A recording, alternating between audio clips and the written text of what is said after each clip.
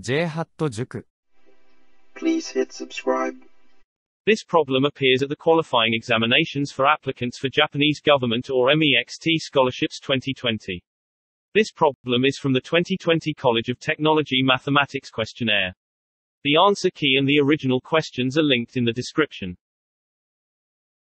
We are trying to solve this trigonometric equation. Here we have the cosine of 2x, the cosine of x, and we are told that x is between 0 and 2 pi. That means we do not have infinitely many values of x, because we know that we are confined to this interval. So it's only between 0 and 1 revolution after, which is 2 pi. First thing we want to do is to get rid of the cosine 2x. So we want to express this in terms of cosine x. And to do that, we will need the double angle identities from trigonometry. And then when we have everything expressed in cosine of x, we will have a quadratic equation, and we will have to solve that quadratic equation. So we will need to remember how to solve quadratic equations. And then when we have the solution for the quadratic equation, we will plug back in the cosine of x. And that will be a trigonometric equation again, but this time it will be a linear trigonometric equation. We'll see how that looks like. Here we write down the given. This is the original given, and here we remind ourselves that we are only looking for values within 0 and 2 pi. So between those two values. And the first step, as we mentioned, is to express everything in terms of cosine x. And we use this identity, the identity that says that the cosine of 2x equals this bit.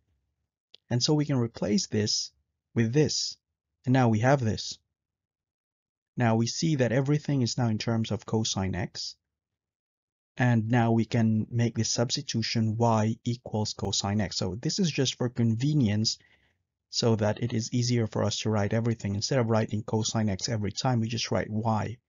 So let's replace this with y squared and this with y. And so we have this. Now we just group like terms. So this bit becomes this bit, this one becomes this, and minus 1 plus 3 becomes 2, and we still have 0 here. Now we just divide everything by 2 so that we have smaller numbers, and we get this. Now this is a simple quadratic equation, and we know how to solve this. We notice that this is a perfect square here, so we express it in terms of the binomial y plus 1 squared equals 0. Now we get the square root of both sides, and this is what we get.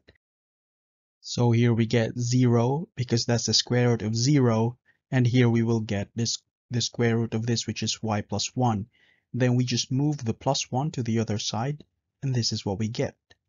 Now, because we know that y is originally cosine of x, we just replace this with a cosine of x, and we get this trigonometric equation. Now we just have to recall that in this interval between 0 and 2 pi, the cosine of x is -1 only once, and that happens when x is pi. And we will know this if we try to graph the cosine of x, or if you recall the definition of cosine from the unit circle. If you learned something new today, please help my channel by clicking the subscribe button and the bell for the notifications. See ya!